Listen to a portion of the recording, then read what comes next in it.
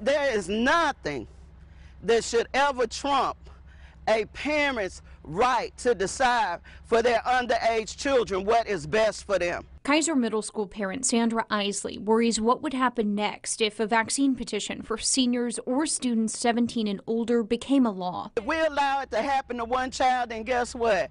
It's soon going to be any child. And soon parents are not going to have an input on what happens to their child. 4 members of the faculty at Appalachian State University filed the petition last fall.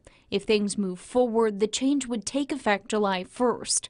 I mean, if you want to talk about requirements, make sure the students that graduating are fluent in reading. That's what I be concentrating on. I think we're losing our whole focus with what education is really all about.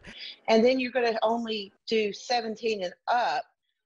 What's that actually going to accomplish? Kelly Johnson's 10th grade son attends Northern Guilford High School. He is vaccinated. She believes a mandate would create another problem. It's a big problem. It's a big mistake, and all they're going to end up doing is forcing more people to step back from that line who might have already been saying, let's just get the shot. Governor Roy Cooper says more people should get vaccinated, but he doesn't agree with a mandate right now. We have a number of vaccines that are mandatory, but have undergone a lot more history and scrutiny, and I think that I'm going to agree with my health officials that at this point, it's not time to do that.